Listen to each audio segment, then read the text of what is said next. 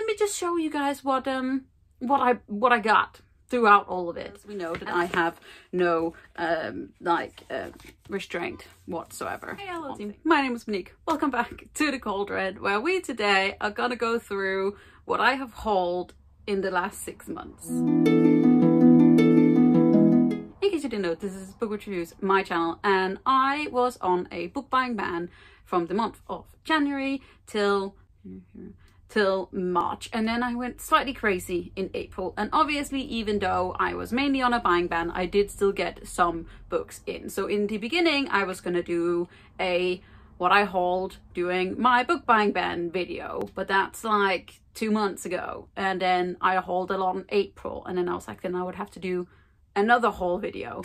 And now we're in the 2/3 way through June, so let me just show you guys what I got throughout all of it. And I am aware of the fact that there are some books here. There's quite a few. I think there's around 70, maybe. I need to count afterwards. But I'm gonna walk you through it. I'm not gonna walk through the books that I got via Netgalley, because I actually did a showing off my Netgalley shelf video, which I will link down below if you are interested. And there's a lot of new releases here. There's a lot of second-hand books as well, so not all of these are first-hand, but yeah, some of them are gifts. I have split them into months, so let's start with January, shall we? In the month of January, I was good. Okay, I hauled only 4 books in January. One of them was a gift. This is the German edition of A Priory of the Orange Tree by Samantha Shannon, which is one of my favorite books of all time. This was a gift from my girlfriend because it is a edition that I have been talking about for absolutely forever. Also, she did not know that it was split in 2. Don't be surprised if I at one point also get the other half of it, which is just regular yellow. But yeah, I didn't pay for this. This is mine. It's just so pretty, and it's this blue, and it's the second half in German. Which I vaguely used to know how to read. I can't anymore, so it's just for collecting heartwarming purposes. Next book I got was a pre-order. This is Winterkeep by Kristen Cashaw, which is the 4th book in the Graceling series. This book came out many years after the first 3. It is a series that holds my heart dearly, and I absolutely loved this book. It ended up being a 5-star for me. I don't know how much I'm actually going into what each book is about. You're welcome to look them up. I also won't put them all downstairs because there's just too many, but it was worth it and I loved it a lot. Next we have Law by Alexandra Bracken. This is the Owl Crate edition, so it came in a subscription box, which was the one thing that I was allowed to still have during my book buying ban. It's very stunning. I did end up reading this. It's just white sort of underneath. I did end up reading this. I enjoyed it. I wasn't crazy about it, but I did enjoy parts of it. I think I ended up giving it 3 stars. The next book is Winter's Orbit by Everina Maxwell, which is another book from a subscription box. This one is from Illumicrate. It has beautiful green edges. This is queers in space in the very best way. It has an arranged marriage trope. It is male romance. It's slow burning. It's so good. Pretty sure I ended up giving this 4 or 5 stars as well, and I really loved this one. You getting it? More books! Accidentally! Might be for you! Let's move on to February, where I did sort of slightly stumble, but I did not actually buy that many books. I mainly spent money in February on buying a hardcover set of the ACOTAR series. Oh, I just scratched myself real hard there. Sarah J. Maas, so that I could put these very stunning Illumicrate dust jackets on them once I got them. It was also the month that Sarah J. Maas, The Cult of Silver Flames, came out, so I also have a special tour edition of that because I sat in on like a live Zoom meeting thing. But yeah, look at how stunning they are. They're so pretty. That was mainly what I spent money on in February, but I did get a few other pre-orders. First off, I got a copy of The Gilded Ones by Namina Fauna, which is a book that I have been highly anticipating. It was meant to be out in 2020. It ended up not being. This is a special Waterstones sprayed edges one. Have I read this yet? No, but I have only heard amazing things, so I am ready. Next, I got another book from an Illumicrate subscription box, and that is A Dark and Hollow Star by Ashley Shuttleworth. I recently read this one. I enjoyed it. I think I ended up giving it 3.5 stars. I really loved the magic, and I loved the idea of urban fantasy in more of a YA setting. However, there's some of the characters that let it down a little bit for me, but I am excited about continuing the series. Next, I also got a very beautiful Illumicrate edition of Rule of Wolves by Leigh Bardugo, which is very, very stunning. Look at this, because we know that I have no restraint whatsoever on things. Okay, let's move on to March. Once again, I was quite good in March about not really buying books while still on my buying ban, but a few did sneak past. First off, we have my monthly Illumicrate. This is The Unbroken by C.L. Clarke, which is one of my most loved books that I have read so far this year. It is sharing the first place of my favorite read. This is like a stunning female military adult fantasy. It has absolutely everything, including Terrain's arms on the cover. This is the stunning Illumicrate edition. I love it so much, and I want everyone to read this book, and I want to have it in all of the editions. Next, I got Nnedi Okorafor's Remote Control, which is like an Afro-futuristic novella. I enjoyed it, wasn't crazy about it. I'm thinking about unhauling it because I think someone else might enjoy it more than me. Then I got Crown Chasers by Rebecca Coffindaffer, which is on my TBR for this month. This is a sci-fi that I have only heard amazing things about, and I'm very excited about reading it. Hopefully next week. Next, I bought a teeny tiny edition of Dragonflight by Anne McCaffrey, which is the very first books in the Dragons of Pern series, which, as most of you know, I found the majority of the series secondhand, but I was only missing this one, so I read it. I loved it. It is a little bit old school in some way. There's some fat phobia in here, but overall I thought that it was a really, really lovely book to start on, and it gives me those sci-fi fantasy vibes, and also dragons. Next, I got a very delayed pre-order. This is Sun Daughters, Sea Daughters by Amy Ogden. I'm very excited about reading this one. I had meant to read it earlier, but it's something about different clans, and I believe that the sea is rising. Not sure. Next, we have Shatter the Sky by Rebecca Kim Wells. I believe that this is sapphic. It has dragons. It's a duology, and I bought the second book, I think, in April, but I've been really excited about this one, and I just sort of gave myself allowance to go buy it. Next is a long-standing pre-order, and this is The Queen's Weapon by Anne Bishop, which is yet another book in her Black Jewel series. It is one of my most beloved adult fantasy series. I still haven't read the second to newest book because I am scared of what it will mean for my characters. But I am very excited about this one. Not crazy about the new covers, not gonna lie. Also not crazy about the old covers, to be honest, but the entire series is just perfection in my eyes. It's my black hole of love. It's all in there. Now we are coming to April, which is the month where I went out of my book buying ban, and I bought a lot of books, a lot. There were some pre-orders that came in, but there's also just a lot of things where I was I am no longer on a book buying ban. Let me spend all of my hard-earned monies. There are a few secondhand books here, so that's okay. But let's just start with what I had actually pre-ordered, shall we? Two of them are the second and third book of Laini Taylor's The Daughter of Smoke and Bone series. This is Days of Blood and Starlight and Dreams of Gods and Monsters. I believe that these are the 10-year anniversary covers, and then Illumicrate sold them in hardcover with really stunning edges and signed, and I am very excited about rereading the whole series because I never actually read the last one, but these covers, I live for them. They're so pretty. Another pre-order was Plain Bad Heroines by Emily M. Danforth, which is a sort of thriller horror novel that I actually recently read. I really, really loved it. I believe I ended up giving it 4.5 stars. It's weird and funky and a little bit creepy and queer. So very queer. And I loved it a lot. Last pre-order is Sweet and Bitter Magic by Adrian Tooley. This is a YA fantasy novel with a queer central romance, which we all know that I gag for, so I really wanted it.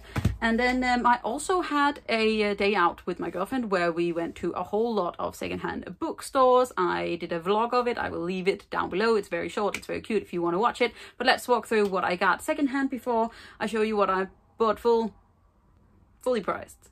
The pricey prices. Price is right. First off, I found the second and third book in the Shadow and Bone series by Leigh Bardugo, which is very funny because it's just come on Netflix. I have the first book in ebook and I plan on reading the whole series soonish. Soonish, yes. Then I found a paperback edition of Uprooted by Naomi Novik, which is one of my most beloved books in the entire world. The other edition that I have of this that is not an ebook is a special edition from Illumicrate that I am scared is going to like get hurt if I read it, so I'm very excited about the fact that I found a practically unread edition of it downstairs in my secondhand bookshop. Next, I found The Strange Case of the Alchemist's Daughter by Theodora Goss, which I picked up because Leanne from Literary Diversions or something like that speaks about it highly. I'm very excited about reading it. I believe that it is following like several different girls that are like the daughters of famous characters from like way back when. Then we have Wildwood Dancing by Juliette Marillier. I love Juliette Marillier with my whole heart. I believe that this is a bit fantastic. It's a standalone and I'm excited about reading it. It gives me sort of a 12 Dancing Princesses vibe, but I don't think that it's an actual reimagining. Then I found an edition of The Secret History by Donna Tartt, which I know is like the base of dark academia, or so I have heard. I know that it's about some theater kids. That's all I got. I will possibly pick this up at one point, or it will just chill on my shelves until I get rid of it again. So we'll see if that happens, but I am trying to breach. I'm breaching out, team. Next, I found The Blood Print by Asuma Sinara Khan. This is a Arabian-inspired fantasy. I've never really heard anyone speak about it, but it sounds cool and there's some sort of religion that's trying to take over. Something like that. Last two that I picked up secondhand is Elantris by Brandon Sanderson. Everyone pretty much knows this. I have never actually read a whole lot of Brandon Sanderson, but I'm trying to, and I'm finding a lot of his books sort of secondhand, and I'm fine with that. And then this is a collection of classic folk tales from around the world, and I like to find these things. I like to read about these things, so mine. Next, we're going into the fully priced books that I bought in April, and there is a few. I went to the bookstore and I got some books. This is A Winter's Promise by Christelle Davos, which is a translated piece of fantasy. I believe it's an adult one. Very excited about this one. Have only heard amazing things. It's something about floating cities and this girl with an arranged marriage of some kind, maybe. Then we have Sleeping Giants by, what's his name, Sylvia Nouvel. This one is a sci-fi book where I believe that it's following a young girl who sort of, as a child, finds this like mechanical hand, and then as she grows up, she wants to try and figure out where this like hand has come from. And I'm excited about it. I've only heard good things. Next, I ordered Stealing Thunder by Alina Boyden, which is a book that I have been very excited about. It follows a young princess who sort of escaped this palace because her father did not want to accept the fact that she was a young woman. Something about arranged marriage as well. Very excited about it. We have the second book in the Shattered the Sky duology. This is Storm the Earth by Rebecca Kim Wells. More dragons, more queers. Then we have The Ruthless Lady's Guide to Wizardry, which is a historical fantasy where we are following this queer witch of some kind. I'm so excited about this one. I found this in my new favorite bookshop, which is called The Feminist Bookshop. It's super cute. I like it a lot. Then I finally picked up Pet by Akwegi Omesi, which I read recently. I absolutely loved this. Solid 5 stars. So excited about the fact that I finally read it. Next, I went into Waterstones to sort of like clear out some points that I had, and my girlfriend made me get 2 books, or I said that I wanted 2 and she said go for it instead of helping me choose. So one of them is Piranesi by Suzanne Clarke, which I have heard amazing things about. It's also a really stunning book. I believe it's sort of like literary fiction. It's about a guy who lives in a house, and that's it. Then I also picked up Firekeeper's Daughter by Andeline Booley. This is a contemporary novel from a First Nation author. I'm very excited about reading this one, but I also prepared for it to hurt my feelings. I also finally found a collector's edition of Crooked Kingdom by Leigh Bardugo, slowly collecting these, even though I haven't read the series because I am a terrible, terrible person. Then I picked up Fireheart Tiger by Elliot Boudard. I actually read this one. It is a solidly built fantasy in very, very short format. I'm very excited about reading more from this author. Then I also finally got a copy of The Candle and the Flame by Nafisa Assad, which is a fantasy novel that I've been very excited about. I have heard people bring ties between this and We Hunt the Flame, which is a book that I really, really love. Also ordered a copy of The Order of the Pure Moon, Reflected in Water by Sen Cho. Very excited about reading more from this author. I'm not entirely sure what this is on about, but the back basically reads like a really bad joke. And then I got a book for my nieces, but there's a little bit more writing in here than I thought there would be, so I might keep it for a little bit longer. This is Not One Damsel in Distress, Heroic Girls from World Folklore, so I'm excited about checking this out with my nieces, hopefully.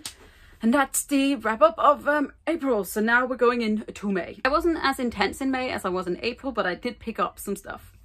First off, I finally got my hands on a copy of We Freed the Stars by Hafsa Faisal, which is the second half of the Sands of Araya duology. Very excited about reading this one.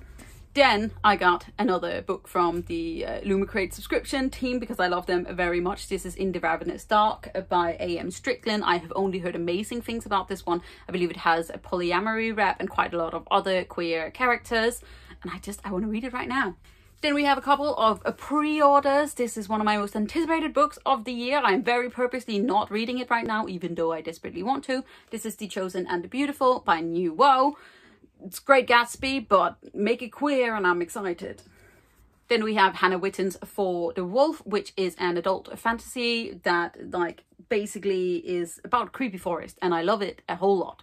Next, I finally allowed myself to buy a copy of The Book of Dragons, which is a collection of short stories from a ton of voices in fantasy today.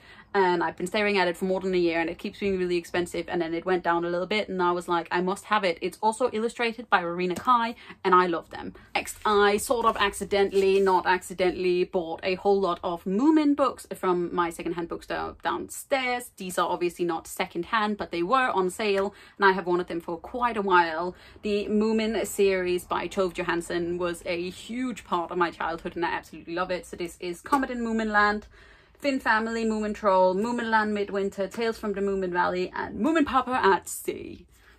Next we have another one of my favourite books that I have read so far this year, and that is The Bone Maker by Sarah Beth Durst. Absolutely love this. Middle-aged heroes. Just here for it. Weird bone magic. So much humour. Please read this.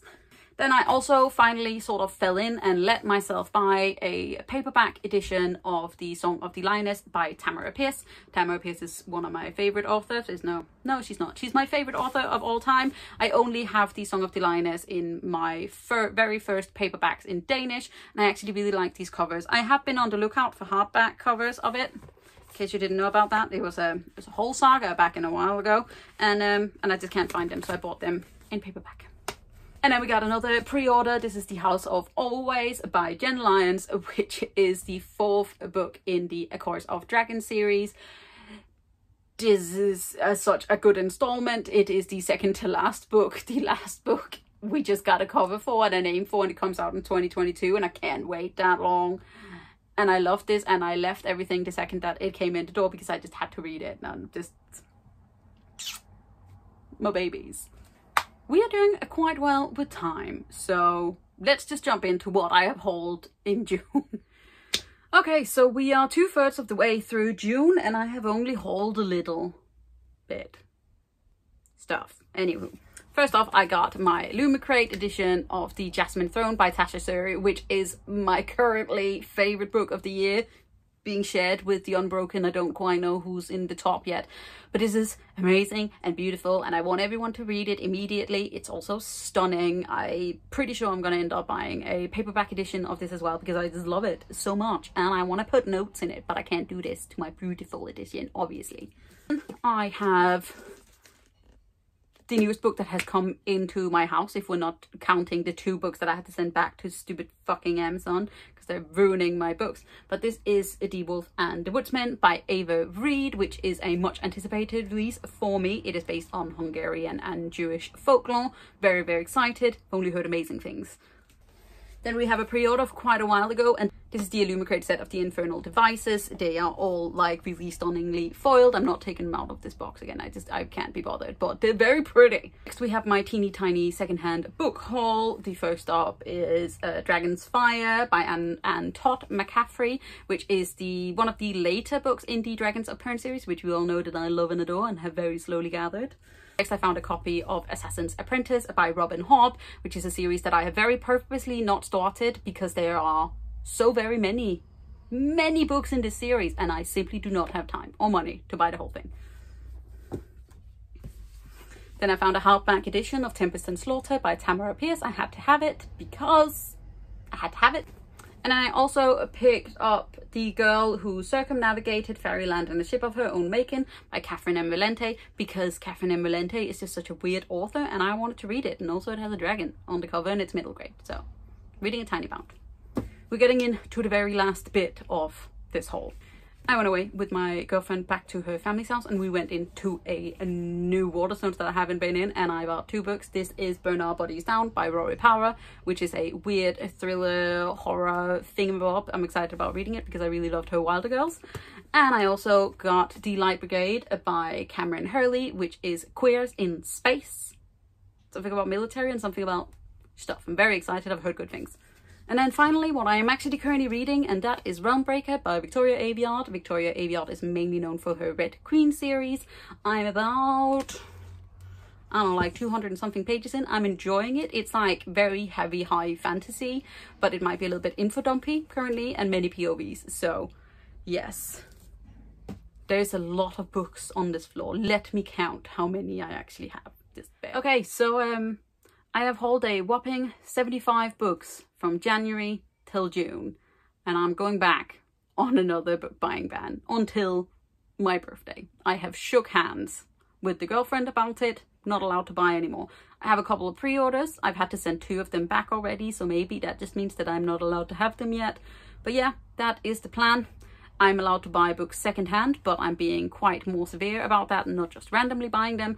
And I'm allowed my monthly subscription box. And that is it. That is what I can buy currently, book-wise. Everything else is just gonna have to wait. So I hope you guys enjoyed this video. If you did, don't forget to hit that thumbs up button, hit subscribe button at the same time so you don't miss out on any other videos from me. You can also click the little bell which will give you a notification when I put up a new video, which I do regularly. This is gonna be a bitch to edit, but I hope you're having a great day. Let me know in the comment section what you have recently hauled. Are you as much of a hauler as me? And if not, then remember that I'm proud of you. You're doing great, and I'll see you next time with another video. Bye.